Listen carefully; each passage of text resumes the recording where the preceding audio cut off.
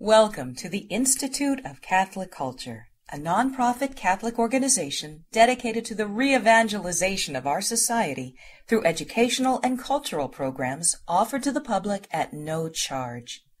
This and other presentations, hundreds of hours of audio, are available for free on our website, www.instituteofcatholicculture.org. There you can listen to or download educational programs related to all aspects of our divine faith, and you can review our schedule of upcoming events. We hope you can join us in person. In the name of the Father, and of the Son, and of the Holy Spirit. Amen. Our Father, who art in heaven, hallowed be thy name. Thy kingdom come, thy will be done, on earth as it is in heaven. Give us this day our daily bread, and forgive us our trespasses, as we forgive those who trespass against us. And lead us not into temptation, but deliver us from evil. In the name of the Father, and of the Son, and of the Holy Spirit. Amen. Amen. All right, we welcome back again Dr. Jeffrey Morrow for the conclusion of Deconstructing the Bible, the Crisis in Biblical Interpretation. Dr. Morrow, it's a pleasure to have you back. It's a pleasure to be back.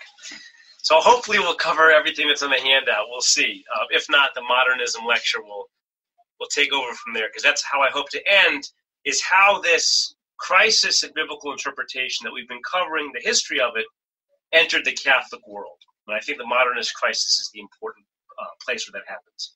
So I'm not going to review, and the last time I reviewed the session before, I'm not going to review that because we don't have a lot of time, and because those talks are available now on the website, and now there's handouts for each of those. So if you're interested in the prior talks, you can go to the website and look at that and refresh your memory. But where we left off, I believe we were talking about Johann David Michaelis, and I'm going to write these names in here now that Father Hezekiah taught me how to do this. So I'm going to try to see if I can type the names in here. Johann David Michaelis and his student, Johann Gottfried Eichhorn, and their engagement with the work of Jean Austruc. Now, Austruc is an important figure. He was a Jewish surgeon to King Louis XV of France. And just to refresh our memories, what he did was he felt inspired to defend the Bible and the tradition of Scripture against the criticism that it had received in the prior century, in the 17th century, at the hands of Thomas Hobbes, Baruch Spinoza, and then that French guy no one's ever heard of, Isaac La Pereire. And so Austruc wrote this book, The Conjectures of Genesis, about Genesis. But what he did was he isolated what he believed to be many different source documents that Moses would have used. I believe he isolated something like 11 minor sources and then 2 major sources. And those are the really important ones for our discussion. Right? He called source A, and the other he called source B. Now, in our first webinar, in the question and answer period, somebody asked about the documentary hypothesis. Well, this is part of that early stage.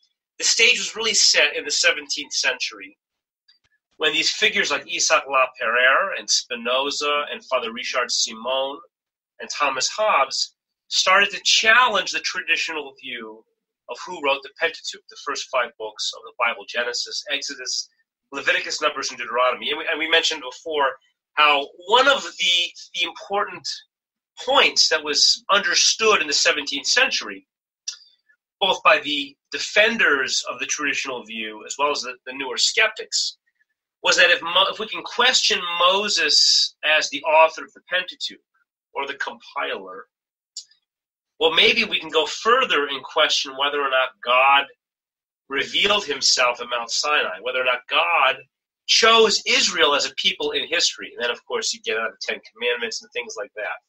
Now, modern scholars can debate that and say, well, they're not connected. Those 2 issues are not connected.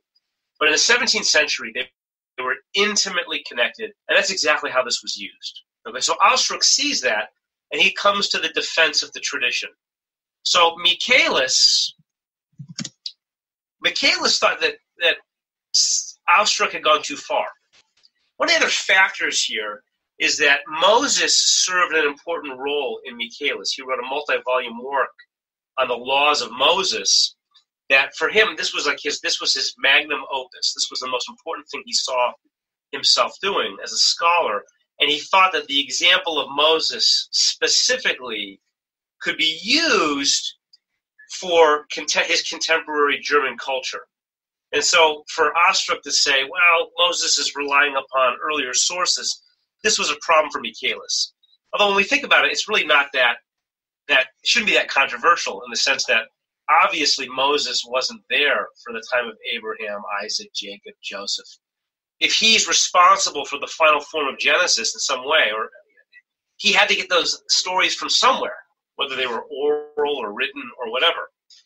But Michaelis took issue with the method that Astruc used, somewhat providentially, because what we start to see is that's exactly what ends up happening throughout history, is they take this method of dividing up the sources based on vocabulary, style. It's all internal evidence, literary evidence, and it just snowballs down. And so what we see is this is where this figure of Eichhorn comes into play. Eichhorn was Michaelis' protege. He was the greatest Old Testament scholar of his age. And what he did, at first, he does not challenge the traditional view. So he wrote a very famous textbook. His textbook was used all over the place throughout Germany. And in those initial editions, he accepted Mosaic authorship. Now, he changes his mind by the end. All right, by the end of his career, he doesn't do that anymore. But early on, he accepted some form of Mosaic authorship. But what he did was he took Astruc's work further, and he continued to divide these sources into further documentary sources, not just into the beginning of Exodus, which is where Astruc stopped, because he figured, well, Moses was an eyewitness for the rest of it, therefore he didn't need to rely upon any other sources. Instead, what Eichhorn did was he said, no, to be consistent, if these various criteria, different names for God, right, different ways that God appears through dreams, through an angel, if these tell us that there was probably a different author or source in Genesis, well, what happens when we find those same different vocabulary and style in Exodus, Leviticus, Numbers, and Deuteronomy? They must also tell us that there's different sources being used. And so that was kind of the position that Eichhorn went with. And so that actually becomes the foundation, for example, the names for God, right? He's called Yahweh, and then in other places he's called Elohim, right? Now there's a very easy response to this, which is one of the reasons that most scholars don't make this distinction anymore. And the easy response is that Elohim is the generic name for God. In fact, it's actually plural. It means gods, right? The false gods of the nation. Or in the case of God, right? Elohim is one God. And Yahweh is his personal name that he reveals to Moses at the burning bush. So it's sort of like saying the Lord Jesus. Lord is the generic, and Jesus is his personal name. But for the scholars of this time period, this becomes an indicator that there must be different authors involved. You know, when I teach this to my students, what I like to tell them is it's an oversimplified example, but I like to give the example of, imagine there was a book being written about me, right? And let's say that in the odd chapters, I was referred to as Jeffrey Morrow. And in the even chapters, I was referred to as Professor Morrow. And somebody was reading this and they said, well, you know what? There seems to be two different sources involved. In the odd chapters, right, there's this J source for Jeffrey. And in the even chapters, there's a P source for Professor Morrow. But then, as people are reading the book more carefully, right, because it's so interesting, it's about my life after all, they start to realize that, well, I thought there were these different sources, but now as I read more carefully, some of these chapters have both Professor and Jeffrey Morrow. As opposed to saying, well, maybe we were wrong to see those as indicators of different authors, different sources. Maybe, instead what they do is they say, an editor must have come along and taken these different sources and put them together so that it looks like one author. That's overly simplified from what actually happens in history with the Pentateuch. But it does give you a sense of what happens. Right? I mean, all we have to do is think about Genesis chapter 3. Genesis chapter 3 as this history of this documentary hypothesis plays out. Genesis chapter 3, we find both Yahweh and Elohim used. Right? Yahweh enters the garden. Right? And yet the serpent speaks to Eve, the woman, of Elohim. Right? And so the argument is, well, even though this is a Yahwistic source using J, the editor put in Elohim in there, and things of that nature. So what we start to see is at the ground level, this starts to build and have a great momentum. There's another thing I want to mention about Eichhorn that's very important, and that is his focus on myth and mythology. He's one of the early figures here who starts to use this category of myth to describe what we're finding in the Old Testament. Now, this is kind of the early stage of Romantic philosophy, and that's going to be very important as we approach the 19th century.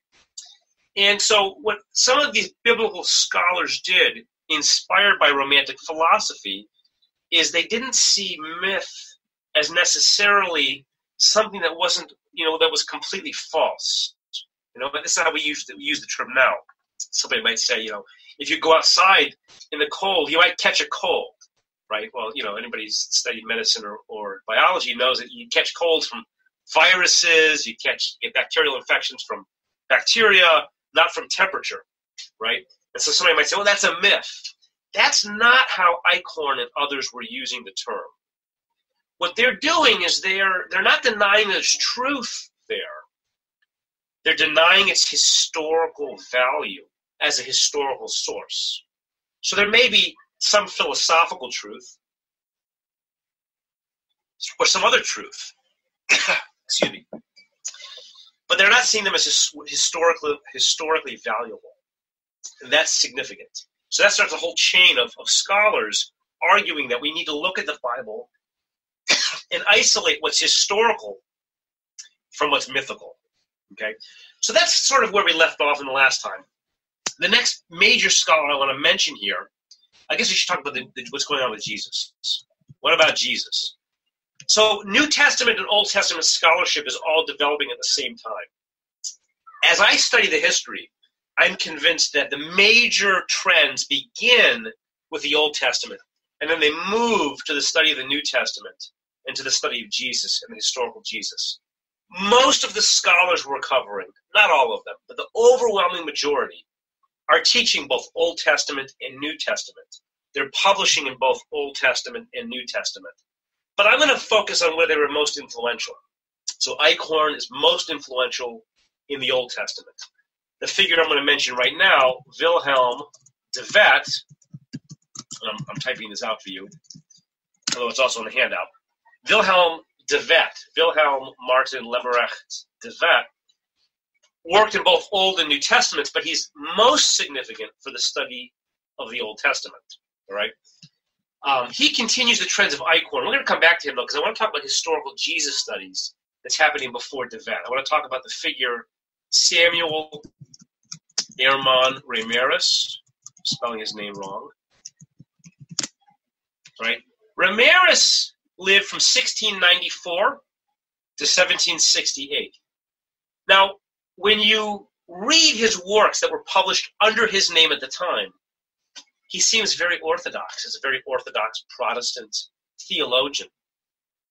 It would have surprised you to realize that his doctoral dissertation was on a figure we covered in either the last section or maybe it was the first webinar, Machiavelli.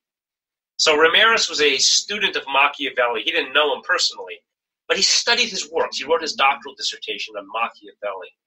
And so it should not surprise us that he was a religious dissembler of sorts. He was like Machiavelli's prince, except he didn't have the power of the prince. He was very much like John Toland in this sense as well. what Reimarus did is he put on this orthodox face. He wrote works defending traditional views of Christianity. But his private views were something quite different. Right? So his private view, in his private works, he tried to destabilize the text of Scripture. He wanted to deconstruct the Bible. And so he wrote quite a large amount showing why he believed the Old Testament miracles never happened, the New Testament miracles never happened, Jesus probably never rose from the dead, etc. We wouldn't even know about this except for Gotthold Lessing, right? Gotthold Ephraim Lessing. A number of historical Jesus scholars would argue that this is really the beginning of the so-called quest for the historical Jesus. Now, if you're not familiar with the various quests of the historical Jesus, that might sound like a good thing, right? And there are very beneficial aspects to it. One of my dear friends, Bram Petrie, he does his historical Jesus work. This is important work. But early on, what this meant was it created a distinction between eventually what was called the Jesus of history, on the one hand, what really happened, and the Christ of faith. Okay? And I would agree with Pope Benedict, who saw them as they're one and the same, right? The Christ of faith that we see in the Gospels is the most compelling historical account of Jesus, of who Jesus was and what he did. But that is not the view of the figures we're talking about right now, Lessing and Reimarus. So what Lessing does is he publishes Reimarus's works that were unpublished, his skeptical works. They're known to history as the Wolfenbüttel fragments. There's no umlaut there, but you can see it on the outline. The Wolfenbüttel fragments, because they were published in Wolfenbüttel, they're from Wolfenbüttel, where Reimarus had been a librarian. And so what Lessing does is he publishes these anonymously, and it causes this huge firestorm of controversy. And people start to write responses. But what also happens is that New Testament scholars start to take some of this material and they build upon it. They don't follow him everywhere, it's too controversial. But they start to build upon it. So as you walk through historical Jesus research, right, with David Friedrich Strauss and others, you start to see resonances with what Reimarus was doing that Lessing made public. There's another important figure during this time period that I'm going to mention. It's Ferdinand Christian Bauer. Ferdinand Christian Bauer. He was born in 1792 and he died in 1860, so he lived well into the 19th century. He's a contemporary of De Wet, right? And what Bauer was a church historian at the University of Tübingen in Germany. And he was so influential that he ended up creating a whole school of historical research. There were many, many scholars who followed his work. But the area of church history that he was most influential on was New Testament church history. So have you ever heard of that controversy between Peter and Paul? Right, you hear about this obviously in the letter to the Galatians. Well, Bauer is the one who argues first that controversy is an indication that Peter and Paul were completely at odds with each other. In fact, there was an entire church of St. Peter with all of his followers, and an entire church of St. Paul with all of his followers. And they didn't agree. Now, we would see this as a little dispute. Okay, St. Peter, he's being a hypocrite. He'd already declared, as we see in Acts chapter 15, at the Council of Jerusalem, that we don't need to make distinctions between Jews and Gentiles. You don't need to be circumcised to follow Jesus. And here he is, not willing to eat with Gentiles because there's some circumcised followers here. Okay. He gets a fraternal correction, somewhat public. Case closed. It's done. He gets it. Paul was basically calling him to account to follow his own divinely inspired teachings. Well, Bauer wants to see this as a much larger thing. And this is, to this very day, this is pretty much the consistent picture we get among contemporary New Testament scholars in the 21st century. This is very common in the university classroom and the scholarship to see these warring factions in the early church. This comes back to Bauer, who was incredibly influenced by the work of John Toland and others, some of the ones we've covered, in the last two webinars. So that's what's going on kind of in New Testament scholarship at this time. They're challenging the Jesus of the Gospels. Did he really do that? Well, I'm not so sure. Did he walk in water? Who walks in water? That just doesn't happen, all right? Why would God suspend the laws that he created? That's just nonsense. And these kind of warring communities in the New Testament, basically reading in Protestant fragmentation from the Protestant Reformation or Revolution into the texts in light of their own 18th and 19th century political disputes that are going on. So Wilhelm de Wet, let me talk a little bit about his importance here. Why is de Wet so important? De Wet's important because there's a real problem. As Eichhorn's work and the others that follow him, Karl Ilgel and others that we don't need to talk about right now, as they're developing this acid, in a sense, to dissolve Scripture into multiple fragments, a problem arises, right? The Samaritan Pentateuch. This is not a new document. Scholars have known about this since prior to Father Richard Simon. Samaritans are still a live community to this day. If you go to Israel, you can see Samaritans. They still exist to this day. The Samaritans have their own Pentateuch. They have their own Torah. And it's very similar to the Torah we all use, the Pentateuch we use. It's written in the Samaritan language, right? So they have a Samaritan dialect of Aramaic, and they have a Samaritan dialect of Hebrew. So they have both forms. They have their liturgical Pentateuch that they would use in their liturgy in Hebrew, in the Samaritan script, and they have one that's more common for their everyday use in Aramaic, which is their native language, Samaritan Aramaic. There are some differences. So, for example, in the book of Deuteronomy, the central sanctuary where they will worship is Mount Ebal. In the Samaritan Pentateuch, it is Mount Gerizim. Oh, I misspelled that. Sorry about that. And the reason that it is Gerizim is that that's where their temple is to this day. Right? The Samaritans worship on Gerizim. Right? We see this in the Gospel of John when Jesus is speaking with the woman at the well. Right? We worship in this mountain, but you Jews say it's in Jerusalem that we should worship. And Jesus says the hour is coming where it will neither be there nor here, but the true worshipers will worship God in spirit and in truth. So this is kind of that debate.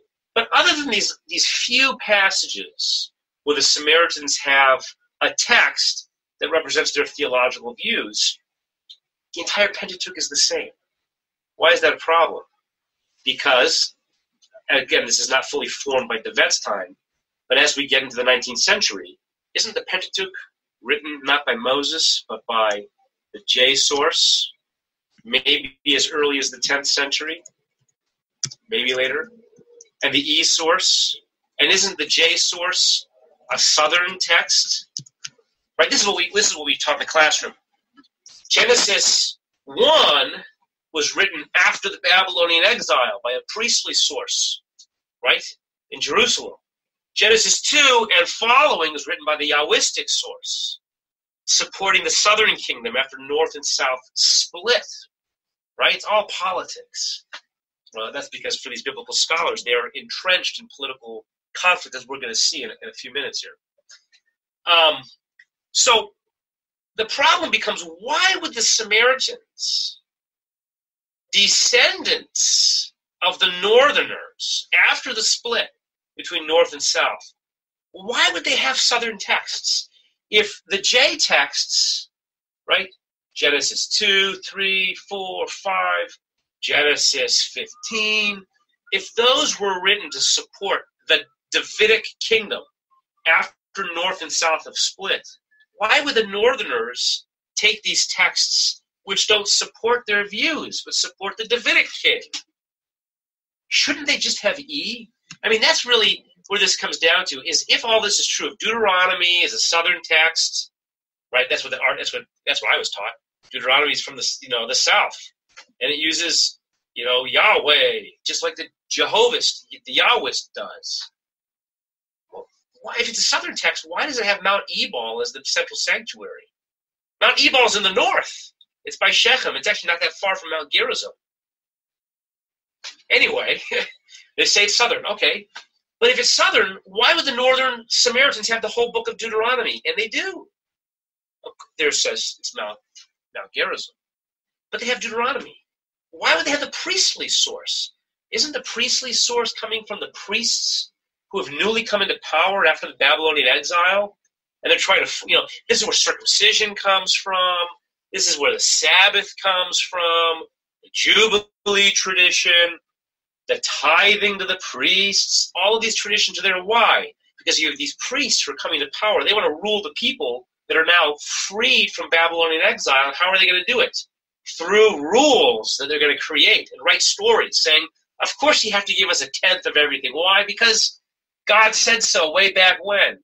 You weren't aware of that? Well, here's the text. That's how this gets used. But that's the question. Why would the Samaritans have all of these texts? On this theory, they basically should just have the northern Elohistic texts. They should not have Genesis 17, the account of circumcision. They should have a portion of Genesis 22, maybe not all of it, because the scholars argue that Genesis 22, with the binding of Isaac, is a combination of J and E texts. More detail than you need. But the point is, the Samaritan Pentateuch, its very existence is a problem for this theory. So what does Devet do? Devet argues that there is a long history of cordial relations between the North and the South. He creates this story, this narrative, where North and South were working together, and the Northern priests were getting advice from the Southern priests, and nobody really challenges that. It just kind of brushes away the problem of the Samaritan Pentateuch. All of a sudden, it's no longer a problem. Now we have an explanation for why they would later in the history start adopting the Pentateuch of the South as it is developing, as it is filling out. And then what Devet does is he dates Deuteronomy very late. Once that piece is there, all the pieces are kind of set in place for Wellhausen later to come up with a more robust form of what we know of as the documentary hypothesis, right? Again, Devet is also very influenced by Romantic philosophy. He wants to follow that mythic tradition of Eichhorn. The big problem he has is rationalism. Okay, so you have the work of the philosopher Immanuel Kant. I didn't put this in the handout, but this is some important background to think about. You have the philosopher Immanuel Kant, and Kant's work is overly rationalistic for Devet. It doesn't give him a reason, right, to pray to God. Kant prayed to God. These figures we're talking about believed in God. They prayed. But for Devet, the reason was insufficient. He needed something for the heart. And so he found this in Romantic philosophy, right? The Romantic philosophy of figures like Herder and Scheller. One important figure for him was this figure, Jakob Fries. Fries was important because he saw Fries as a mediating figure. Somewhat like Immanuel Kant, rationalistic, he used reason, but there was also this acceptance of things that did not appear completely reasonable, that moved the passions, the heart, the senses. And that's kind of where Devet went. So he thought there were some very good religious teachings we could learn from the myths of the Old Testament. But that's a whole other thing than understanding them as historical. And that's kind of where we are in the early to middle part of the 19th century. I want to move to two major German figures. All right, Julius Wellhausen and Heinrich Holtzmann. But before I do, I want to give a little context here. I'm not sure if we'll get through this in the first half, and that's okay, because we're doing okay. But the context I want to mention is the Kulturkampf. Kulturkampf, this is a fancy German word for Kultur, culture, Kampf, struggle, conflict, war, strife. It's a culture strife. What this refers to, in the context of history, is basically the 1870s, when Otto von Bismarck was trying to unify Germany. He was the Protestant Prussian ruler, right, who started to unify Germany. And this became a big issue, an all-encompassing issue. And what the Kulturkampf was basically a struggle against the Catholic Church in Germany. I'm going to talk a little bit about this because this becomes the context for Holtzmann's work as well as Wellhausen's work. All right. So the 1850s saw this amazing Catholic revival. I was just using this book recently. Do I have it on hand? I do. I'm just going to pull this book real quickly here. It's an excellent book. All right, I highly recommend it. It's a doctoral dissertation, but it's very good. It's called The War Against Catholicism. Okay, the war, I have it in the notes, in the outline, I mentioned it. The War Against Catholicism, Liberalism, and the Anti-Catholic Imagination in 19th Century Germany. It's a doctoral dissertation, but it's very well written. It's not that difficult to read. It might be tedious at points if you're not into that sort of history, but it's an excellent book. And what he shows is this kind of unexamined history of what was going on in the 1850s that led up to the Kulturkampf. Right? So just so you know, Kulturkampf was crazy. I mean, it's not as bad as the Civil War in Spain, not as bad as it's not as bad as certain things that happened later, but it was crazy. Many of the religious orders, including the Jesuits in Germany, were kicked out. They had to leave. Right? It was in some ways similar to what was going on in the Reformation. Monasteries were liquidated. Those monasteries became state land. The state took the money from them. There was all sorts of explicitly Catholic legislation coming out, being promulgated and enforced. Now, not all of the monasteries and not all of the religious orders were kicked out, because some of them served these kind of just essential education functions that the state couldn't deal without.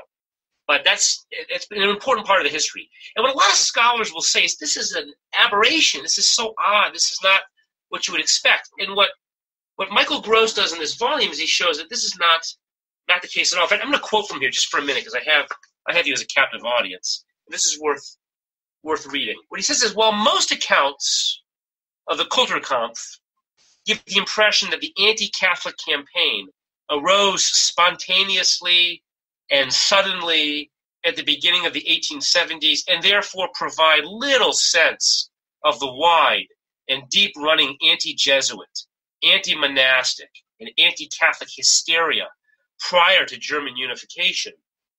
The groundwork that made the Kulturkampf possible was in fact prepared over a period of decades.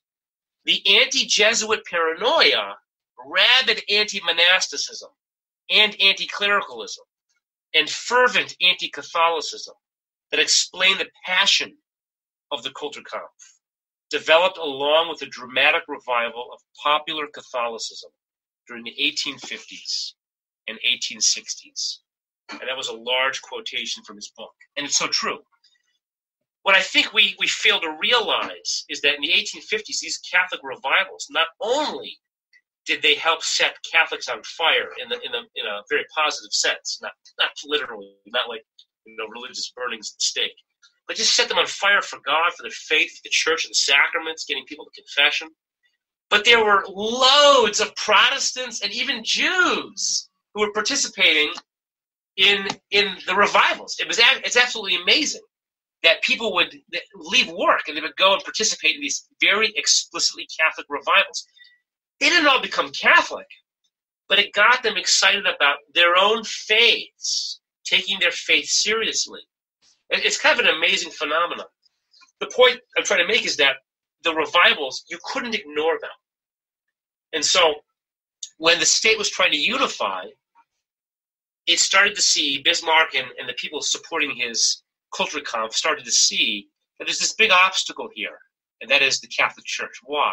Because it's got a lot of land. And where are these Carthusians coming from? These Carmelites, these Jesuits. We got some of them from Spain and Italy. Of course, there is no Italy yet, right? It's becoming Italy. We've got them from all over, not from here. I mean, some of them are from Germany. The point is they're coming from outside. They're foreigners. And moreover, they support the Pope. I think we mentioned in an earlier session this issue of episcopal appointment. Who gets to appoint bishops? Well, in Germany, most of the bishops were appointed by the state, right? And the religious orders circumvented all of that. And so they were seen as foreigners and as potential threats to the security of the state. That's kind of an important thing to keep in mind. And of course, what's the big event that happens in 1870? Of course, your volumes are all muted, so I can't hear any of you. But I know you all know the First Vatican Council, right? The First Vatican Council closes in 1870, closes early, because Pius IX and the Papal States, the Vatican, is being protected by these French troops. They're invaded by the Piedmontese under Gregory XVI, right, prior to Pius IX. This is a real problem. What do we do? And so help the Pope. And so people come to support the Pope, especially the French. And so the French troops are basically the only thing between Pius IX, the Pope at the time, and the hopefully invading troops. They're going to take over the Vatican. What happens in 1870? The Franco-Prussian War breaks out between the French and the Prussians. And so the French troops have to leave protecting the Vatican, and they go and they help fight the Prussians, right? Bismarck and others. And the Piedmontese come in, and the Pope becomes a prisoner of the Vatican. Vatican I ends, and no more papal states. There's no more, ever again, to this day, papal states. Right? So we get Vatican City with the Concordat with Mussolini later. That's in the 20th century. But all this politics is important because it gives you a sense of what's going on behind the scenes. The broader Prussian, Protestant, political context in which Wellhausen and Holtzmann are working is one that is anti-Catholic, anti-Jesuit, right? Anti-ritual, anti-sacrament, anti-priesthood. All of that is there. And that's all important to keep in the back of our heads as we're walking through this history. All right? So that's all going on behind the scenes. Now, I want to mention a couple things taking us back to the 18th century with Michaelis and Göttingen and tying us in here is that ever since the foundation of the University of Göttingen and these Enlightenment universities, some of them are reconstituted. In the case of Göttingen, it is formed for the first time. They're trying to create good civil servants for the state. Initially King George, but eventually just the German state.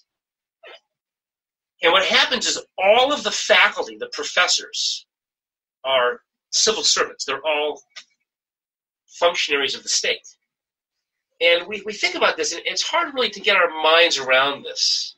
But they work in many ways behind the scenes. The example I gave on the outline is the later figure, Adolf von Harnack, right, who lived into the 20th century. And Harnack was the figure who drafted the letter defending Germany's entrance into World War I. And this was a normal thing. This is what professors did. They were the ones, so the Kaiser would write, send a letter with his name, and it was really written by, a church history professor. And so this is important to keep in mind. These are people who have a very vested political interest in what they're doing, and they're very attuned to these things. All right, so case in point, Wellhausen and Holtzmann. Maybe I should start with Holtzmann. I'll start with Holtzmann, even though in the outline I start with Wellhausen. Holtzmann is important for what becomes known as the two-source hypothesis for the gospel composition. As I mentioned in the outline, right, there's this thing called the synoptic problem. Right? It refers to the synoptic gospels. Right? The synoptic gospels are Matthew, Mark, and Luke.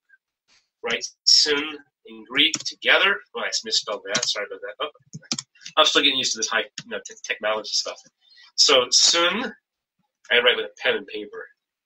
Syn together, right? Optic from the word for eyes. So you see it together. So Matthew, Mark, and Luke, as you read through these, you start to see that, gosh, their chronologies are very similar. They have a lot of the same stories. There's differences, a lot of differences. But they seem a lot more similar than, say, the Gospel of John, even though there's similarities there too.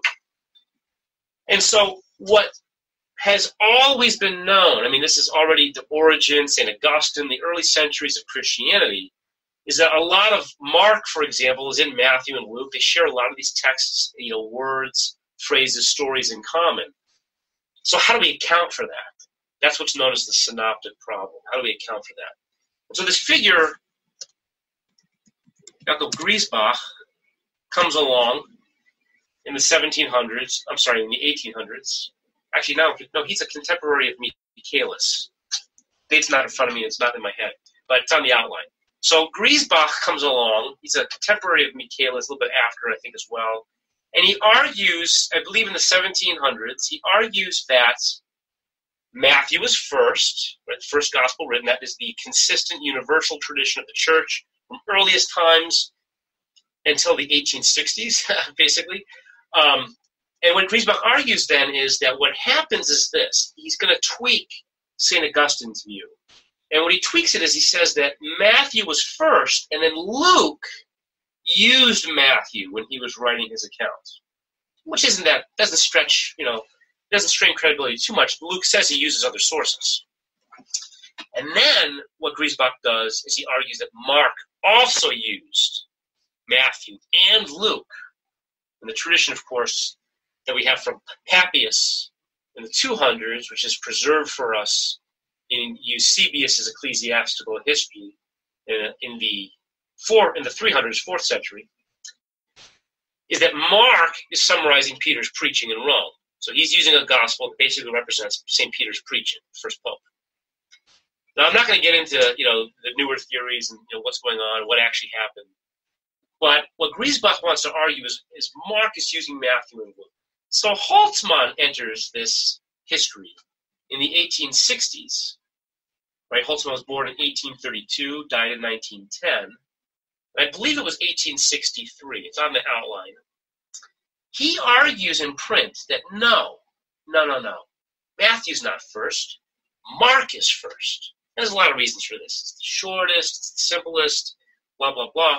So he argues that Mark is the first gospel, and that Matthew and Luke both use Mark. Now, nobody basically followed him. There were a lot of refutations. People were fairly persuaded by the refutations of Holtzmann. Okay? But then enter 1870. And then 1872. And we can go forward in time. All of a sudden, in the 1870s, during the Kulturkampf, and into the 1880s, Holtzmann's view begins to gain traction. It begins to gain a following in the German-speaking world. And then in the early 20th century, it takes off. You are hard-pressed, I tell you right now, you are hard-pressed to find in the English and German-speaking world scholars who argue that Matthew was first. They exist. I know a lot of them, the few, my friends, myself, but we are few and far between. The majority of scholars now in the English and German-speaking world, and it doesn't matter if they're evangelical Protestant, if they're more liberal Protestant, Catholic, whatever. I've heard homilies at Catholic masses. I've heard homilies going on and on about mark and priority and Q, right? The Q source, which accounts for passages that are similar in Matthew and Luke, but nowhere else. So this becomes widespread. Why did it become widespread, and why after Vatican I? It's not just the 1870s; it's Vatican I. Well, because Vatican I defined solemnly the authority of the Pope, papal infallibility. The right, which none of you will find as radical, but it was radical, the absolute right of the Pope to be able to communicate directly with his bishops, regardless of where they were. Why is it so radical? Because states were arguing that the Pope did not have that right. He had absolutely no right to communicate directly with their appointed bishops, unless they say so. So Vatican I says absolutely not. Pope has the right to communicate directly with his people. So when it came to papal authority, where did the church go? Where did it go? Matthew chapter 16. You do a whole webinar just on that, right? Matthew chapter 16, right? Jesus says, you are Peter. And upon this Peter, this Petra, this rock, I will build my church, right? You are, in the Aramaic, it would be Kepha. You are Kepha, upon this Kepha, right? In the Greek, he is Petros, the masculine form of Petra. And the reason for using Petra, that feminine form, sorry for the tangent, is because that's what the Dome of the Rock was called. The rock, the Evan Shetia. The rock that the temple was built upon was the Petra, right? So that in Matthew 7, when we hear Jesus talk about the wise and foolish builders, the wise man builds his house on the Petra, So he's making a link between Peter and the rock of the temple, or the new church. I will give you the keys of the kingdom of heaven. What you bind on earth shall be bound in heaven. What you loose on earth shall be loosed in heaven. Okay? Luke chapter 22, where Jesus says, Simon, Simon, Satan has determined to sift you like wheat. Many English translations obscure the Greek here. Actually, it's better if you look at some of the foreign translations. But the Greek actually says, Simon, Simon, Satan has determined to sift you. It's plural you, all of you, y'all, like wheat. But I have prayed for you, singular, Simon Peter, that when you come back, when you return, strengthen your brothers. He's singling Simon Peter out there. John 21. Simon, son of John, you love me more than these, right? Domine tu omnia nosti tu scisquia amo te. Lord, you know all things, you know that I love you. What does Jesus say to him? Feed my sheep, tend my lambs, feed my flock. Well, who does that? The shepherd. Well, who's the good shepherd? Jesus. Just as God is the good shepherd in the old. Jesus, in John's gospel, is the good shepherd. He is God. And he is entrusting that shepherding ministry to St. Peter and thus his successors. Those are what are cited in Pastor Eternus of Vatican I. Not Mark. You could cite Mark. There's a lot of Petrine stuff in Mark. But it doesn't. And so what starts to develop is this argument in the Prussian state of Germany that Mark is the earliest gospel, right? Mark doesn't have all those Catholic embellishments from the early Catholic Church of Matthew 16, Luke 22, John 21. Doesn't have any of that. That was all added in later in these debates between the Petrine Church and these other churches. No, the earliest gospel is Mark. And therefore, there's no supremacy of Peter or the Pope. So this became enforced in the German universities. If you wanted to get promoted, if you wanted to get tenure, if you wanted to get a job, you basically had to hold a Markan priority. This becomes really important, actually. Now, I don't mention this in the outline, but there's a fantastic book on the history of the discipline of history in the United States by a man named Peter Novick called That Noble Dream, right? It's the quest of objectivity in the history disciplines. And one of the things he shows is how in all these disciplines of history, and it worked for biblical studies as well, these scholars, English-speaking scholars, particularly in the United States, were being trained in Germany by these German historians. And so this stuff spread like wildfire. There's another figure involved, which we'll mention after the break, in disseminating this stuff among the English-speaking world. Suffice it to say, this became the mainstream view in the German Academy, in what was going on in Germany. We could say a lot about that, but instead I want to turn our focus to Julius Wellhausen. I know I only have a few minutes before the break, but I'm going to take those minutes. So Wellhausen is a very important figure here. He also wrote on the New Testament. He also followed Holtzmann in the Markan priority. But I don't want to focus on that. Nobody knows about him for that. They know about him because of the documentary Hypothesis. He gave it its most clear expression. The main textbook version that is still circulated today in textbooks around the world, even though you're not going to find scholars who adhere to this classic formulation anymore. They don't exist really anymore. They'll tweak it. Maybe there's no J, there's just the E, D, and P. Maybe there's no E, it's just J, D, and P we split into P and H. And of course there's levels. There's E1, E2, E3, J1, J2, J3, etc. It's really complicated, really fast. And now they're moving into a fragmentary hypothesis, which is closer to what de Wet was arguing, more or less, where there's no documentary sources, just little bits and patches, little stamp-sized fragments, millions of them all over the place. They just kind of get sewn together by varying layers of editors. Well, Wellhausen's key here. Wellhausen was a staunch Bismarck supporter. And he hated the Torah, the Pentateuch. He loved the prophets. Surprise, liberal Protestant in Germany. Loved the prophets. Down with ritual, boo, tradition, right? But he had never read the Torah until much later in life. So he's writing this Prolegomena zur Geschichte Israels, right? The Prolegomena, the history of Israel, which was a revision of his earlier Geschichte Israels, the history of Israel, which I mentioned in the outline. And he kind of gives us a little bit, he lifts the veil a little bit, tells us what's really going on. And what he says is, he felt bad, he felt guilty that he had not read the Pentateuch. Aren't the prophets based in the Pentateuch? And so what he does is he reads the Pentateuch and he hates it. Ritual, sacrifice, blah, blah, blah. This is horrible. This is bad. What am I supposed to do? He's depressed. I can't even read the prophets anymore. What am I supposed to do? And then he says that he finds out that Karl Heinrich Graf, he heard, dated the Pentateuch to after the time of the prophets. And this is what he says. He says, almost without knowing the reasons, I accepted that this is probably true. Right? That's not quite a word-for-word quote, but pretty darn close. It's pretty close. You can find it, page 4 of his Prolegomena, both in English and in German. It's amazing. And we'll leave it at that. Let's stop here for that. This is a good stopping point. He builds his theory, right, based on that starting point. So we'll stop there for now, and we'll continue after the break. So we left off with Wellhausen. And by the way, so this is the book that Scott Hahn and I are working on right now is taking all this history basically from Michaelis through Wellhausen. So I'm working on this actively right now. So when it comes out, you have to read the book. That'll give you much more detail. It'll be much better. Wellhausen's very, very important. He really was revered and still is in many ways as the most important Old Testament scholar from the 1870s to till he died in 1918.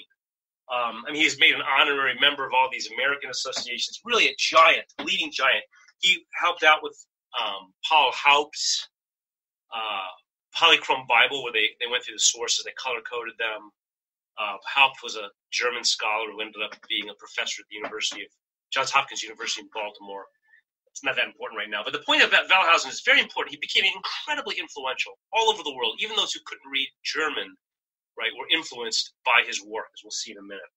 So Wellhausen starts to argue this. What he does is he builds upon the work of others.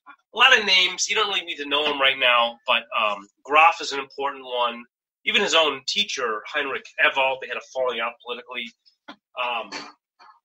There are many of these figures that became important. So he's really building on the work of all of them, but he's synthesizing. He's a great synthesizer of these theories. And so he comes up with this cogent view, right? So he says that, the priests are they're interested in ritual, sacrifice, stuff like that. The cleanliness laws, right? In the Yahwistic accounts, God appears like a man walking in the garden. In the Elohistic accounts, he appears either through an angel or mediated in a dream, etc. It's very kind of clear-cut. And he has a fairly intricate editorial layer scheme here that's not usually taught in introductory textbooks. I'm not going to get into that. It's not that important right now. But he does he's a little bit more nuanced. He's aware of some of the problems actually in his theory. He's pretty much aware of that. The other thing I would say is, as Danny was mentioning before, it didn't have a lot of biblical scholarship behind it. It had a lot of biblical scholarship behind it, but what Wellhausen did not do, and he could have done in the sense that he had the skill set, and he was criticized even by his friends at the time, was he didn't really use any comparable ancient Near Eastern material. I just read an article that says that in his private views near the end of his life, he said, okay, maybe we should. But he never did anything with that. And in fact, early on, he explicitly argues against that. Well, no, what I mean by that is that the 19th century, and especially the 20th century, but the 19th century was really the age of archaeology. It really was beginning to boom. And it was a new discipline, and material remains, cuneiform tablets and such, were just popping out of the ground, left and right. And that continued well into the 20th century. It's still happening today. And he could read cuneiform, right? So Wellhausen knew Akkadian. At one point, the scholars who study that are called Assyriologists. He actually considered becoming an Assyriologist at one point in his career. But he didn't do it. I think he had like 3 minor publications on Assyriology. Peter Machinus at Harvard University did an article a few years ago, a very lengthy one, called The Path Not Taken. And it's on Wellhausen and Assyriology where he deals with this. So Wellhausen argued that you want to understand the Old Testament, just look at the Old Testament. You don't need to go elsewhere to understand the cultural background and things of that nature. So his view was completely internal. But this is one of those great ironies I bring up with my students when we're talking about historical criticism, because the method is called historical criticism. And so I'll ask you as I ask them, though you're not going to answer me. When you think of historical disciplines, where do you go? What's historical? Right? And the responses are usually pretty good. You look to other ancient documents, archaeological artifacts, clay pots, digging in the field, etc. That's pretty good. That is not what historical criticism does. Now, when I say that, I'm using kind of the textbook narrow definition of historical criticism, which now is divided into three forms: source, form, and redaction. In Wellhausen's day, it was basically source, and form was just getting off the ground. Okay, and the idea of source criticism looks at hypothetical documents, literary documents behind a text. We don't know if they ever really existed, right? The clues to them is not that we found the document. Rather, it's, I'm reading this chapter, and there's different phrases I'm finding from the earlier chapter, and I'm seeing different names pop up, things like that. Or, didn't we just hear about this, right? God said, build the Ark of the Covenant this way. And then we hear a description of what he said, build it like this and like that, with gold over here, right? And then over here we read, and then they built it like this and like that with gold over here. Now we would say, well, that's the announcement and the fulfillment, right? We're having a description of what God is commanding, and then we're having a description of how they're fulfilling God's command. But these source critics said, no, who would do that? That's silly. These must be two different sources. And they just walk through the texts like that. Form criticism looks at oral traditions, hypothetical oral traditions behind the texts, like parables. Where do the parables come from? Things of that nature. And then redaction criticism looks at the editorial process, all of which is hypothetical, none of which we know for sure. Right? The only thing we know for sure is the document we have before us and any of the documents that we find. So that's historical criticism in a nutshell. So Wellhausen did this. It was incredibly influential overnight. People started following his view all over the world. Now, how did this get into the English-speaking world? Well, through a figure I mentioned named William Robertson Smith. A lot of people neglect him. He's not actually that important as a biblical scholar. He did do work in biblical scholarship. He did do a lot of work, was really pioneering in the early discipline of anthropology. Of course, his focus was in Arabia, because that's what he thought would be an important way of studying the Old Testament. And this goes back to Johann David Michaelis, right? Michaelis actually helped come up with this expedition in Arabia. Why? Because we figured, if we want to understand what the Bible was like, the Old Testament, we have living examples, right? Nomadic Arabs in Arabia. Why don't we go study them? Then we'll learn about this biblical context. And their language of Arabic is probably even closer to Old Testament Hebrew than Hebrew that you might hear Jews reading and speaking. I mean, a little tongue-in-cheek, but then it's pretty close actually to what they were arguing. So with William Robertson Smith, likewise. So he wanted to study the nomadic peoples, the Semites. Right? He has this book, Religion of the Semites. He did a lot of other books like that too. So he studied Arabia. His work is very important for early Semitic covenants and other things. He gets the family relationship and other things. So Smith becomes really important because this is, in a sense, where our discussion comes full circle, right? Think about it. Martin Luther in Germany, Protestant Reformation, arguing for dividing up the text. Some of these texts are less authentic than others or less inspired than others, etc. Paul didn't write Hebrews. Hebrews probably doesn't belong in the Bible, things like that. Luther did that. He said that, right? He changed his mind with Hebrews, maybe. But that's important to kind of keep in mind. John Wycliffe in England, putting the seedbeds of what becomes deistic biblical interpretation. And then what happens? The deists, like John Toland and others in England, really run with this. And they're just soaking up. They're inspired, they think, by the Protestant reformers, and they're taking it a step further. They're seen as this progress. And they're soaking up the religious skepticism of Scripture of the 17th century. Hobbes, but especially Spinoza and Father Richard Simon. And then what happens? We mentioned this in the last session. Through the work of Johann Zemmler and Johann Michaelis, especially those two, all of this deistic English language biblical scholarship comes into the German world through their translations and their work. Zemmler actually translated some of this deistic work. He did it for his teacher, Baumgarten, and others. And Michaelis translated Robert Loth's work. So they're bringing English scholarship into the German-speaking world, and it takes off. And I think one of the big reasons that it takes off is because of the institutional support they get at the universities, at the state-sponsored universities. And so now they don't have to worry about an individual patron. They have the whole state-run university system that gets the money from taxation. So it becomes this huge perpetuating thing. They don't have to worry about funding. They don't have to ask for money. They're not like the Institute of Catholic Culture or some Catholic organization that can ask for money or mendicant order or whatever. It's coming in from taxpayer money. It's there, right? So, I mean, that's something important to keep in mind. It's always there. They're not hungry. They don't have to go looking for it. It's there. And so that helps perpetuate and fund these projects. And some of these projects, I mean, they're expensive. These expeditions to Arabia, and they can't even rely upon the state funding there. They have to get a wealthy nobleman involved and a prince to help back it.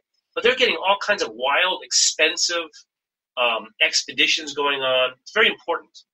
And so Germany takes that English criticism and just builds upon it. And now what's happening? Now, William Robertson Smith travels to Germany.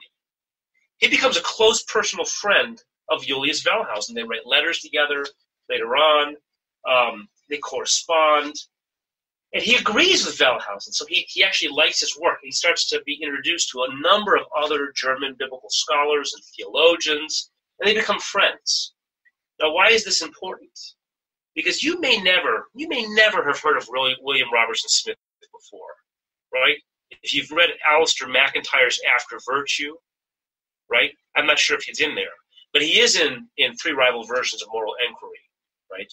Alistair McIntyre's third book, which many of you probably have never read. Maybe Danny's read it. It's important, though. Why? Because if you haven't heard of Smith, I guarantee that almost everybody watching me has heard of one project he was intimately involved with. You may even have one of the recent collections in your home. That's the Encyclopedia Britannica, right? The most famous edition of the Encyclopedia Britannica in the history of the world was the 9th edition, because the 9th edition included scholars from all over. I mean, huge, giant scholars, the top scholars from everywhere. William Robertson Smith began as the co-editor and then became the sole editor of the 9th edition of the Encyclopedia Britannica. And you guessed it. He included Julius Wellhausen and a number of these German scholars in that volume. He had their works translated into English. So when it came to the history of Israel, Wellhausen got to include his theory of the history of Israel in an essay, a very popular essay. In fact, now, if you purchase, you can go online. It's for free. You can get it online for free. If you want to read Julius Wellhausen's Prolegomena of the history of Israel in English, it's available to you for free online, or you can buy an expensive copy. And it has his Encyclopedia Britannica article on Israel attached to it. And at least the edition I have has a foreword by William Robertson Smith. So this is very important. So Smith, he also gets some of these scholars like Wellhausen to write for English encyclopedias and other dictionaries beyond the Encyclopedia Britannica. So this Scotsman, William Robertson Smith, becomes one of the most important, not the only, but one of the most important sources for bringing German biblical scholarship, not just to the English-speaking world, because these scholars are publishing in journals that English scholars are reading. People are reading, right? At Princeton Theological Seminary, this is the heart of, the origin of the fundamentalist movement, self-identified fundamentalists at the dawn of the 20th century. They're reading Wellhausen in the original German. But through the Encyclopedia Britannica, now they're bringing Wellhausen into people's homes. Right? Hey, Dad, I got a question about Israel and this Old Testament thing. Let's look it up in the encyclopedia, son. And now you get Wellhausen's view articulated in his own words in your language. Does that make sense? Really important. So I think that's where I think if at this point in the drafting process in the Han and Morrow book, we're including this section here. I think it's important. It may not stay there in the end. We'll have to talk about that. But this, I think it's really important, and you'll see how this plays out. All right. So we need to transition, though, with the time that remains. I want to transition now. We do have time. How this gets into the Catholic world. And I'm not going to steer. I promise. It's not likely that I will steal the thunder of your next speaker, because I'm focusing on the biblical scholarship here of one figure in the modernist controversy. I'm not going to give the whole history of the controversy. I'm going to focus on this figure, Alfred Loisy. I'll spell his, even though you have it on the phone, I'll spell it. Alfred Loisy. Very important figure. All right. Loisy was born in 1857. 1857. Right? It's 2 years before Charles Darwin publishes The Origin of Species in 1859. But he doesn't die until 1940. So it's a good-sized life, good long life.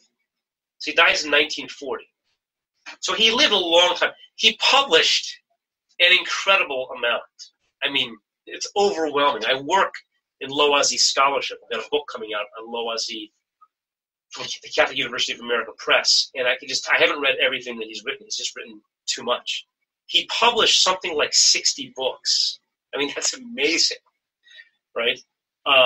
Articles, even more articles. He was prolific. He wrote a grammar of the Akkadian language that I'm not sure if it exists anymore. It was never published, and I don't know anybody that's ever seen it. But he wrote one. And that's how this guy was prolific. So Loisy, I see as a real tragic figure. A lot of people describe him more like a demon. And then in the circles that I run in the academic scholarly circles of Catholics in the United States, not to scandalize you, but he's seen as like a saint. Right? So in a lot of the circles I travel in, right, Pope Saint Pius X is seen as like the devil incarnate, the Antichrist. And Loisy is seen as the saint. And there's a reason for that. And I can't get into all the details here. And it's sad. But I think if you study the history, this is live, so but it's going to be saved, so I have to be careful what I say.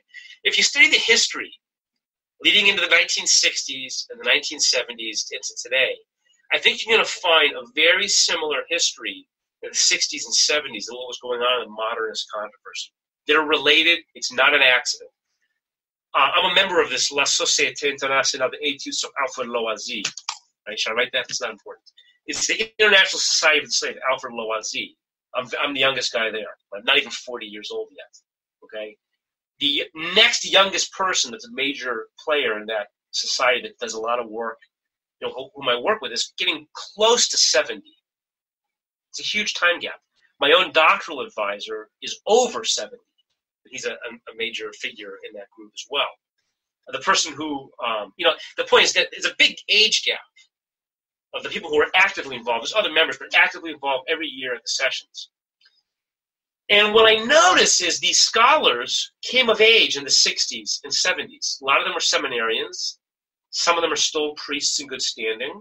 Some of them were priests. Not the ones I'm talking about. But anyway, the point is that they came of age in the late 60s and early 70s. And that time period, if you listen to their stories, they describe what they experienced very much like how the modernists describe their stories.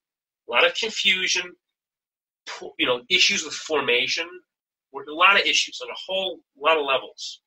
Again, I wish we had eyes to see what's going on behind the scenes at the supernatural level. We don't. But it's tragic. And I look back to the modernists, I see it's really a tragic time period. Very tragic. So Loisy, when I study this stuff, brings me some sadness, and I pray for him and repose of his soul. So we want, don't have a lot of hope. He died outside of the church, right? And an avowed skeptic. Unlike George Tyrrell, his compatriot, Jesuit, was also excommunicated. They were excommunicated the same year, 1908. Tyrrell, at the end of his life, went to confession. They couldn't understand what he said, so they gave him conditional absolution. And then he was given, as he was going out, he was given another conditional absolution. But he was not given church burial because of the nature of their condemnation required an explicit repudiation of the positions they held. So juridically, it was a tricky issue. So we don't know anything about where these people are. But they didn't have, it wasn't a very tragic, not a positive time period. And so you have to keep that in mind. You're seeing a lot of hypocrisy among the clergy.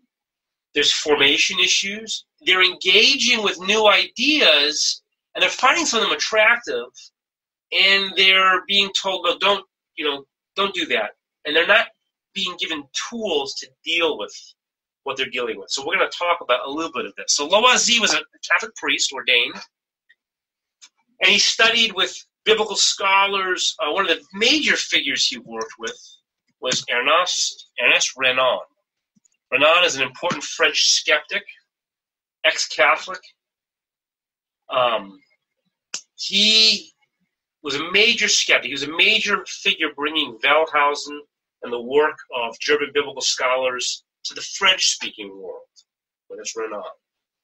So Loisy received permission from his spiritual director to audit, to sit in Renan's classes.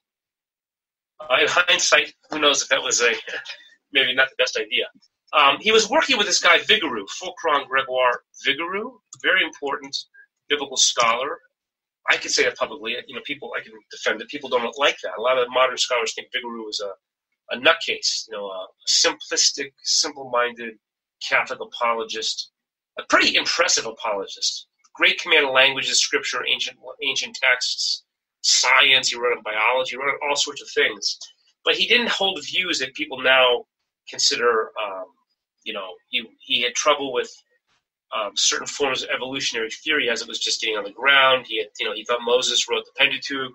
He wrote all these things that are kind of forbidden in the academy. He defended traditions of the church, and he did a lot of apologetics. Well, Loisy had problems with some of the ways he did apologetics in the classroom. He didn't find them all very persuasive. Combine that with Loisy's studying with Renan, where he's getting to hear German historical criticism, the stuff we've been talking about, firsthand from somebody who uses it well and knows it very well. But one area he saw missing in Renan's work that he could have criticized Wellhausen for too was a lack of engagement with the material coming out of the ancient Near East, the Assyriological material, the remains of ancient Assyria and Babylon in their own language, Babylonian and Assyrian. So what did Loisy do? He went and he studied those languages and wrote a dissertation on the topic, on the royal annals of Sargon II. And he learned ancient Egyptian, he learned Akkadian, really mastered the Akkadian language and wrote a lot on that topic for a while. He became a professor of scripture at the Institut Catholique in Paris. And this is where he gets in trouble. He gets in trouble because he's using Wellhausen's views. He holds to a limited form of inerrancy, a limited inspiration. And he gets told by the secretary, Cardinal Rompala of Pope Leo XIII, to stop working in biblical studies. And actually, we have an account. Loisy wrote a lot about himself. So he wrote a short autobiography, Chose Passée, right? He wrote a much larger 3-volume autobiography of his memoirs, very involved. He wrote several autobiographies that he published in his lifetime. We could say a lot about that, but I don't want to psychoanalyze them. And in these, he mentions at one point, since Cardinal Rompala was just expressing the Pope's personal opinions, I decided to ignore it. It's really not the kind of thing you do. And, he really narrates this as trying to avoid being excommunicated, laying low, and then once he gets excommunicated, he narrates that as a breath of fresh air, as a moment of liberation. So it's tricky to figure out what was he thinking early on. So he's writing this stuff, he gets in trouble. Then in 1893, Pope Leo XIII publishes Providentissimus Deus, the first papal biblical encyclical ever. And his main targets are Maurice Dalst, who I don't think I mentioned, right, the rector of the seminary in the Institut Catholique where Loisy was teaching, and Loisy. So those are the two figures that were really at the heart of Leo's work. It was the main figures involved. He didn't name them. It wasn't a tradition. It was a tradition in papal documents not to name the people by name that you're dealing with. You want to deal with them privately, personally. You have concern for their souls, that sort of thing. And you recognize that there are broader movements out there. There are more people being influenced by what you're doing. So Leo sets up the Pontifical Biblical Institute to deal with this. The Pontifical Biblical Commission gets set up. And the Pontifical Biblical Commission starts with Loisy's former teacher, Vigouroux, at its head as secretary. It starts to address some of these issues, like the Mosaic authorship of the Pentateuch, which it defends in 1906. Right? And then so St. Pius X becomes Pope in 1903. Great catechist, had a concern. He's the one who lowers the age of Eucharist or reception. Great concern for the faithful. He's been getting wind of all of these movements going on at Catholic seminaries, by Catholic priests like Loisy and others. And he's very concerned for the harm this can do, right, for the faith, for the people. So in 1907, he publishes Providentissimus Deus, right? This is his, Pascendi Dominici Regis, Providentissimus Deus. I'm getting confused. It's late at night. Past my bedtime. Pascendi Dominici Regis, condemning modernism.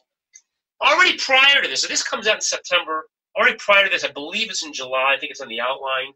The Holy Office of the Inquisition, signed by St. Pius X, comes out with Lamentabili Sine Exitu. I'm typing this out, Sine Exitu.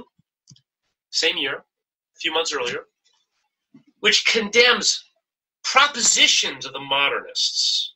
This is very interesting. Now the archival work has been done, and it's been published, and they've really proved that this has come out of, some of it at least, Loisy's works. It's not only that lines are quoted from his works, but through the archival work they can see which documents they're taking it from. So they're actually taking some propositions from Loisy's published works and then condemning them. That's interesting. So he really is one of these major figures involved here behind the scenes. And then Pascendi Dominici Regis comes out. And in that encyclical, St. Pius X condemns modernism as the synthesis of all heresies. And it's a tricky document. As you go through this, it says, if you hold one of these, you're guilty of holding them all. I mean, you might say, I might be guilty of holding some of them. One that I always come back to is, if you enjoy or if you like novelty in archaeology, well, define novelty in archaeology. I mean, I kind of like novelty in archaeology. So some of this comes down to how is this being defined? It gets a little tricky. And so these figures are trying to figure, he's talking about me? Is he talking about me? Is he talking about you? Who's he talking about? And Loisy, they kind of know he's talking about him. He knows that. Tyrrell, they know that. They're already getting in trouble with their bishop. Tyrrell's in trouble with the Jesuits. They're already getting in trouble. The following year, they get excommunicated. So Loisy is solemnly excommunicated. He actually finds out in the news prior to actually getting receiving his document. An interesting thing. And then he becomes the chair of the history of religion at the Collège de France. And that's where he retires from. And he dies in 1940. He publishes a tremendous amount. And he goes off the deep end. I mean, he starts to explain the origin of Christianity and Jesus and the resurrection based on the cult of Mithras. And he's influenced by this Belgian scholar, Franz Cumont. And all these stuff kind of happens. It's important to keep in mind, though, because I think this is what I would argue. I would argue that this time period is incredibly important for understanding the crisis in modern biblical interpretation in the Catholic world. Two major reasons. Right? One, it becomes the main entrance of this work into the Catholic world. I mean, these guys are taking, Friedrich Baron von Hugel, Loisy, all these figures are taking Wellhausen especially, and these others, and bringing them in, right? Loisy, Mark and Priority. Again, it's not that these individual issues are the death knell of the Catholic faith. They're not. but they get used in all these ways. And the doubt that gets placed on the tradition, we might say, is too quick. Okay, it's too quick. And they're not submitting to authority, etc. The same old story. But they're all doing this. So these seminary textbooks have become very popular. They're being used all over the United States of America, France, all over, Germany. So that's the number one, is this becomes amazingly influential in the Catholic world, forming Catholic priests. And then it goes underground. It doesn't really disappear. There's a very important book called, I think it's American Catholic Biblical Scholarship by Gerald Fogarty. Great historian, great history, great book. I don't agree with all of his conclusions and the ways in which he narrates the history. But if you just read the data, and if you read the end notes, it's very telling. You get to hear about the archival work showing evidence that what some of these professors were teaching was one thing. And then with select students, and behind the scenes, when they wouldn't get in trouble, they were teaching what was forbidden. And that's interesting. So that's always there under the ground. I don't think that ever dies away. And it starts to creep up little by little. You start to see scholars pushing the envelope in the 50s and in the 60s. And then it kind of reaches ahead and more controversies break out. And then they see themselves, they re-narrate the history so that they see themselves as being able to do this work. That's a whole other topic for another time. The second thing that happens is actually the response against the modernists. It becomes overly harsh, and it's not all done by the magisterium. You have this group that gets started, this sodality of pious. It's just a kind of an unofficial group. And it's like a secret spy network. I mean, Dan Brown would have a hate. I mean, these fiction writers make up all this stuff. When you look at the history, there's real weird things going on that, are almost unbelievable, and yet they're true. And they would plant documents in professors' offices. They would steal material. They would do anonymous denouncements. It's like, the Washington Post and the New York Times of the day in France. The Washington Post wouldn't care when I was teaching in the classroom. But imagine that they did. And you're saying, Dr. Morrow, he's teaching that Moses didn't write the Pentateuch. It's not what I teach. But anyway. But, and then people then I would lose my job. That's what was happening, is they were making anonymous announcements in the newspaper, and the next thing you know, people would lose their job. So it was a really crazy time period. Pope Benedict talked about this because his teachers were the next generation. And so he actually witnessed with his own teachers some of the challenges they went through. Actually, when Pope Benedict went for his second doctorate, what's called the habilitation, his Habilitationsschrift, his second doctorate in the theology of history in St. Bonaventure, he was required to remove a section of it because Michael Schmaus, the theologian as a reader on his committee, said, "No, this is a modernist thing. You can't have that. That's not allowed." So he actually had to remove part of his thesis. Pope St. John the 23rd, right, was removed. He was not allowed to teach church history anymore because they thought he was using Loisier's church history teacher, Louis Duchesne's textbook in class. So he becomes a bishop, Bulgaria. He gets appointed Pope John the 23rd. He goes into the Holy Office of the Inquisition, opens up his file, Angelo Roncalli, and it says, "We suspect Angelo Roncalli is a modernist."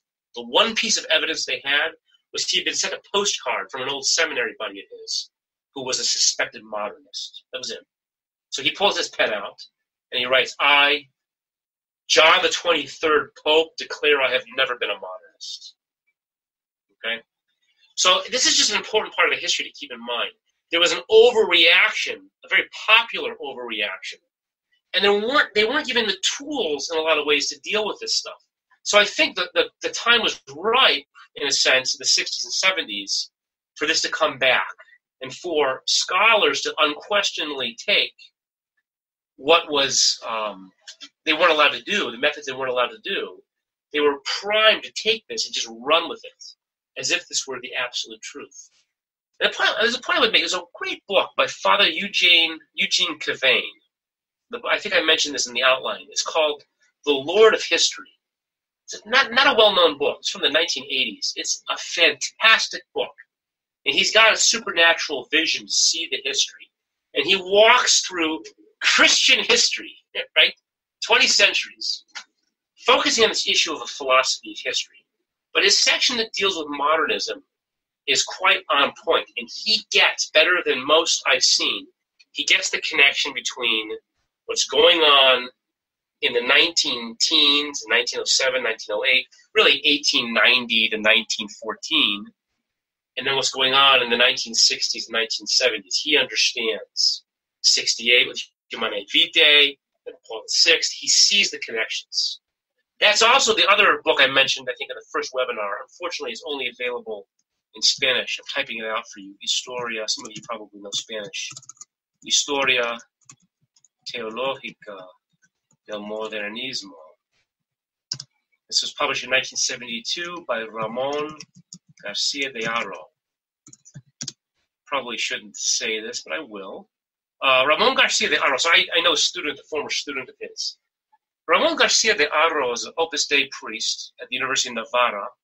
Navarra published this book, which is an excellent book. I know a former student of his, and he was told that García de Haro was asked to work on this precisely because of the connections that were being seen between the fallout at the end of the 60s and early 70s and the modernist controversy. And the thought was, if García de Haro could get a handle on the roots, the actual roots of the modernist controversy, it might be able to figure out what can be done now to help in the late 60s and early 70s, okay?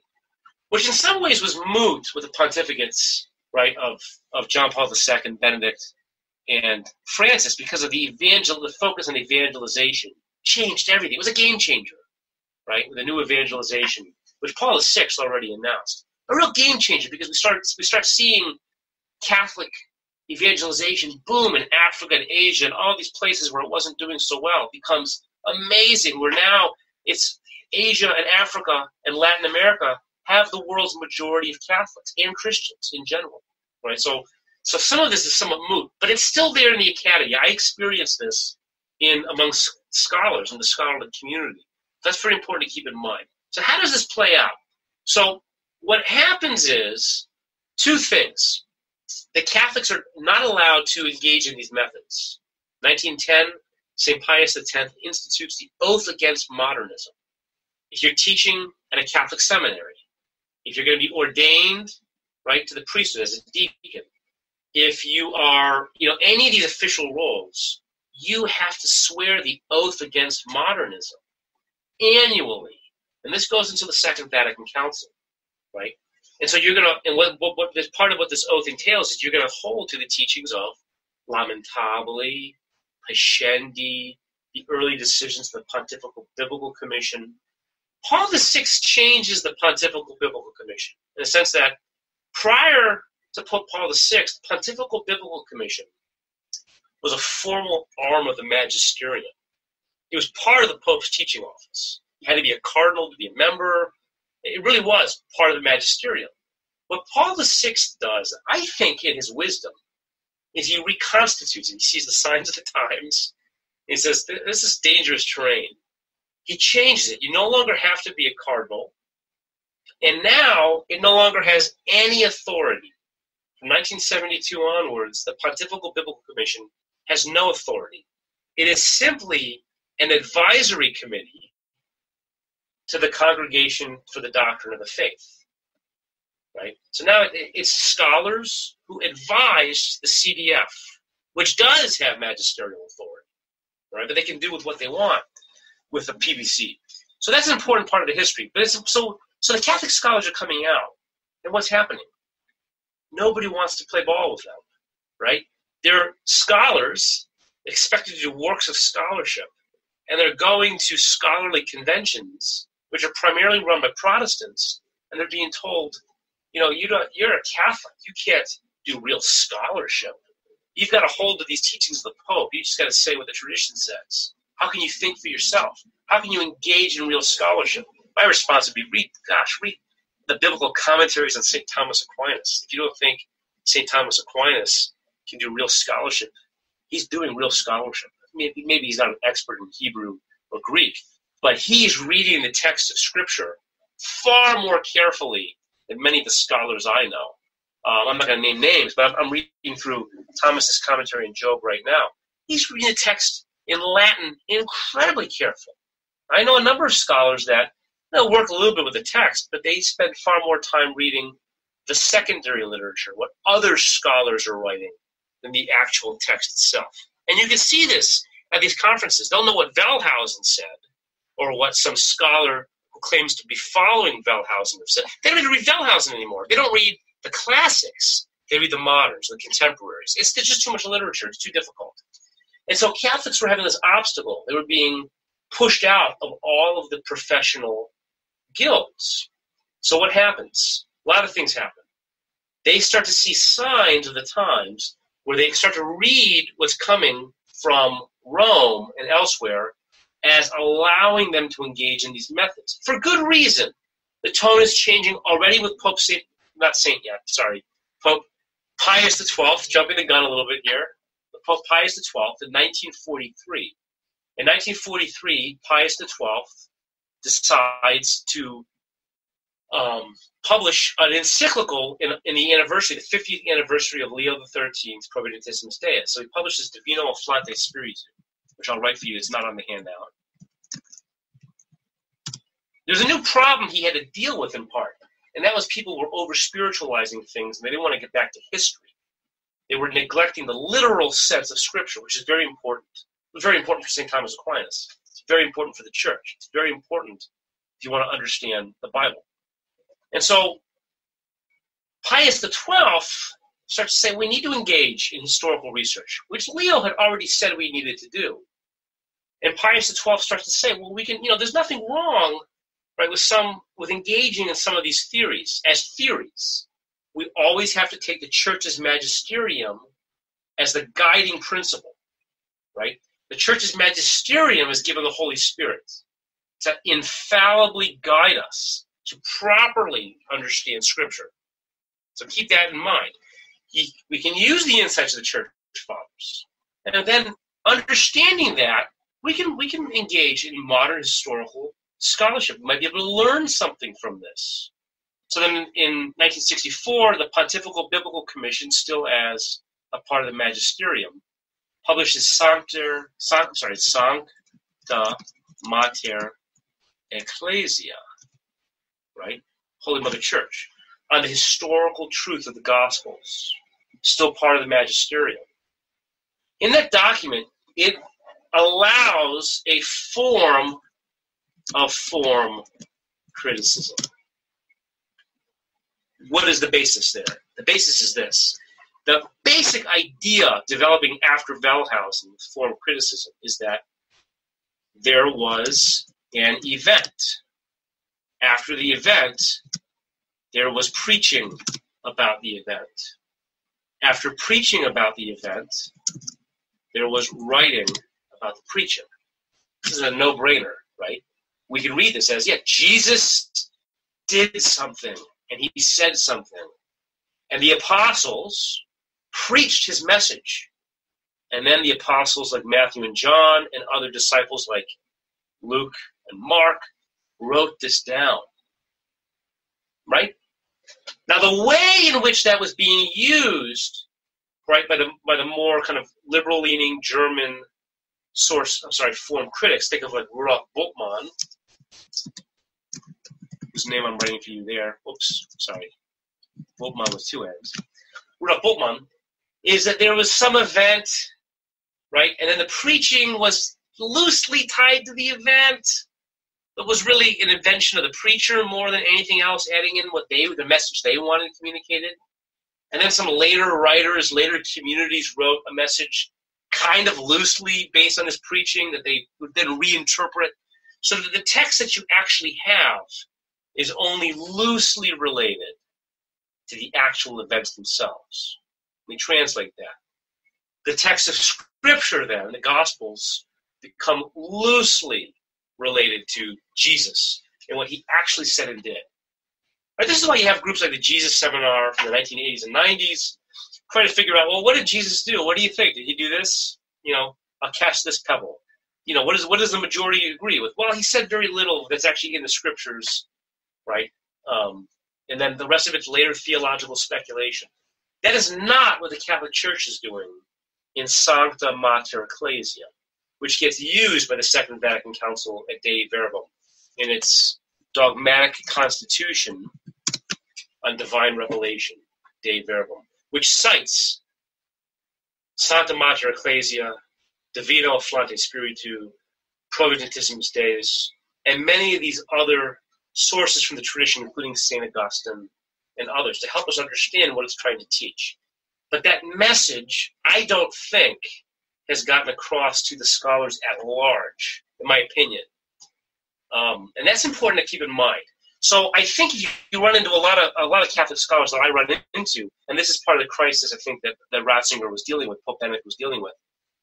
What you see is they'll say, okay, so what, if the Yoistic community wrote this or the Eloistic community wrote that, I still believe it's inspired by God, right? There's still this unified theological message from God. And that can be fine, that the individual scholars can come to faithful conclusions from these theories.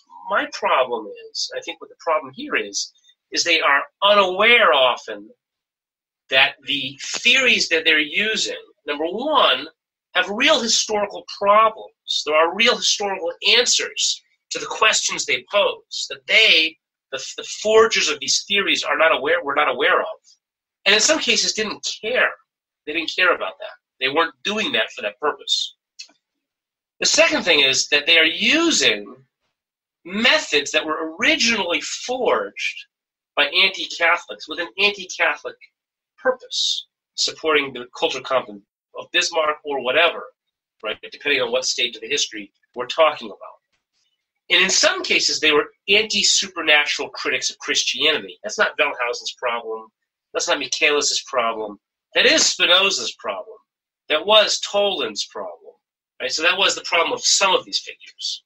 And now they're using them, these scholars, some of them are priests, are using these theories as if they are neutral and objective. That's part of the problem. It's one thing to be using these and to say that, well, Genesis 15 was the early Yahwistic account of the covenant with Abraham, and Genesis 17 with circumcision is a later priestly account of the covenant with Abraham. And although they're contradictory accounts of the same covenant, God really made a covenant with Abraham, and we can learn something about that for our relationship. That's one thing. It's another thing to then see this as the way it was kind of forged as these things didn't happen. There was no Abraham. God did not make a covenant with Abraham. Personally, I find the work of more faithful scholars like Scott Hahn far more refreshing. And I'm thinking specifically of his book, Kinship by Covenant, right, which he published in 2009 from the Yale University Press. And it's a rewritten version of his doctoral dissertation. He has an account, again, a literary account based on ancient Near Eastern scholarship for why we have three accounts, Genesis 15, 17, and 22, of covenants with Abraham. They're not three contradictory accounts of the same covenant with Abraham. Rather, they are three accounts of three separate and successive covenants God made with Abraham.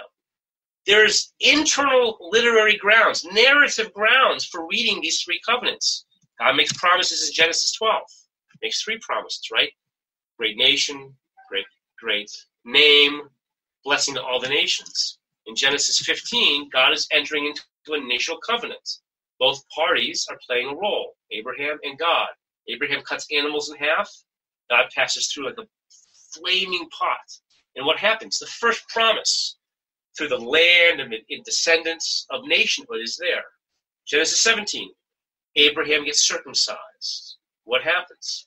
He alone, as a treaty, he alone is participating in that covenant oath. The first two promises now are incorporated. Great nation, land and descendants, great name. Abram becomes Abraham. And then in Genesis 22, the binding of Isaac, God gives him the ultimate covenant where for the first time he swears by himself to bless Abraham. And now for the first time in the context of a covenant, God reaffirms the three promises from Genesis 12. That explains right there very well, in light of the historical scholarship we understand now of what ancient Near Eastern covenants looked like, why there's 3 accounts. We don't need to go to Wellhausen. We don't need to go to these other more skeptical views. We have a view that accounts for the material better. It has more explanatory power. Does that make sense? I think that's kind of important when we're thinking through the history of this scholarship. I don't think most of these scholars in the universities, especially Catholic universities, I don't think they have bad intentions when they're teaching this material. I think in many cases they don't know the alternative. This is what they were taught, and it makes sense. You can isolate these texts, and they seem like different narratives. They don't question it. Right? They look at the Noah account. You have the animals going into the ark. Right? There's 2 accounts. God says, let the animals go in. Then you have the account of them going in. In one case, they're pairs, male and female. In the other, they're the clean and the unclean. Right? Whenever scholars bring this up to me, I know I have a systematician friend, a systematic theologian who studied this and teaches this in the introductory scripture courses. He's not a Bible scholar. He says, but Jeff, it makes so much sense. You have 2 stories here. I said, first of all, you have an account of God proclaiming it, and then you have the description of it being fulfilled. And then he says, well, what about the clean and the unclean animals? And my response is always one that I don't know why scholars don't pay attention to this. I say, oh yeah, tell me about that. Who did that? Which source is that? And he says, oh, it's obviously the priestly account, which makes sense, since the priestly account would be interested in issues of cleanliness and uncleanliness. Except nobody, to my knowledge, argues that's the priestly account. Wellhausen didn't argue that. Who argues it's the priestly account? It's the Yahwistic account, because it uses Yahweh for God, not Elohim. Elohim is used by the Elohist in the priestly account. And so I'm not aware of any scholar arguing. Maybe there's somebody out there. But the tradition is no. The historical critical tradition is the account of the clean and unclean animals of Noah is the Yahwist account, not the priestly account. Explain that. Where's the logic there?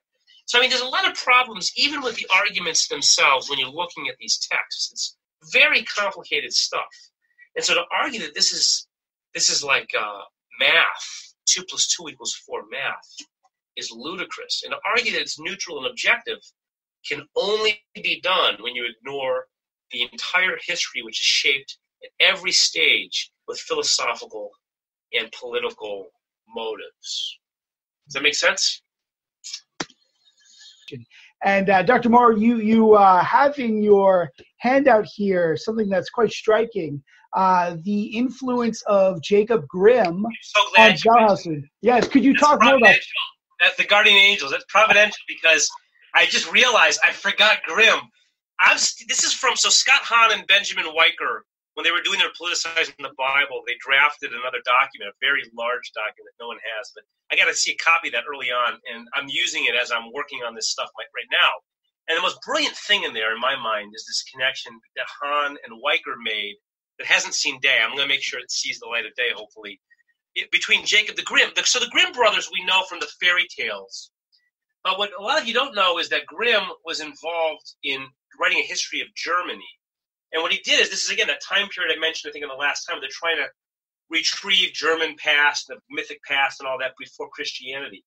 What Wellhausen was a huge Grimm fan. What he did, and what it appears that he did, is that it appears that he took the scheme that Grimm used to describe the history of Germany with its kind of naturalistic religion and its pagan past prior to the priesthood of the Catholicism, and then moved towards a more liberating moment with Protestantism.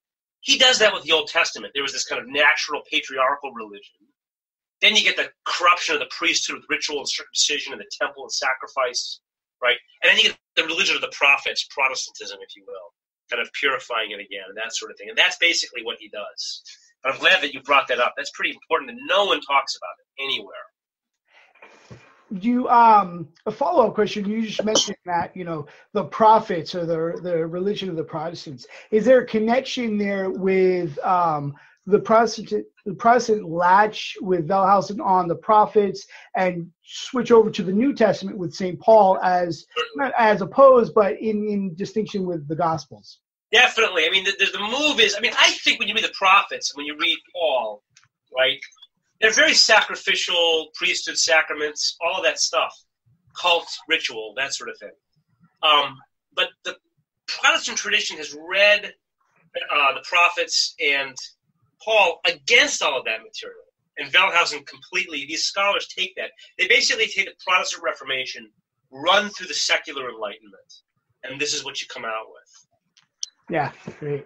We have a question coming from Rachel, who asks, why is the Bible offered as just another piece of literature in many colleges?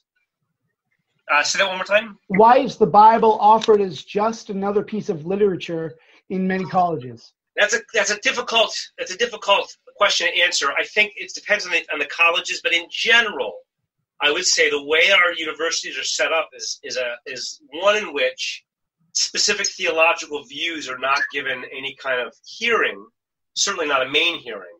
And so the idea is that it will be seen as a literature like any other, just as Christianity would be taught as a religion like any other. And this goes back at least to Machiavelli, right? And so it's going to be read as a literary text.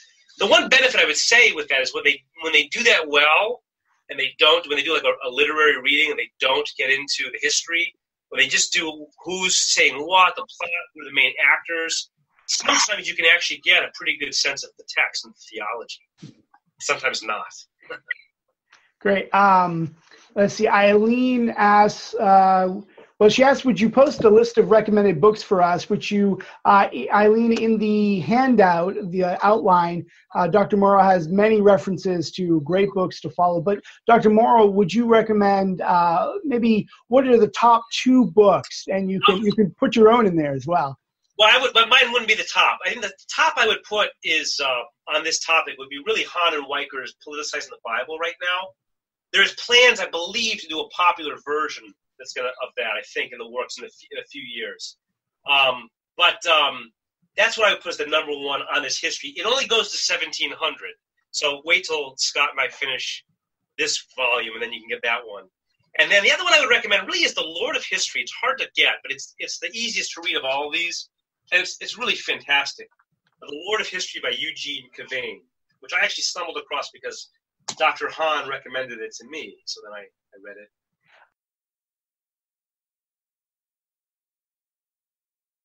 We hope you enjoyed this presentation from the Institute of Catholic Culture.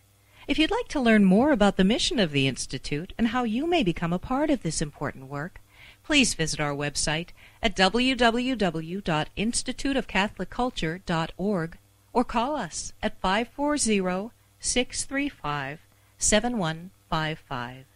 And may the glory of Christ Church be ever more manifest upon the earth. St. John the Evangelist, pray for us.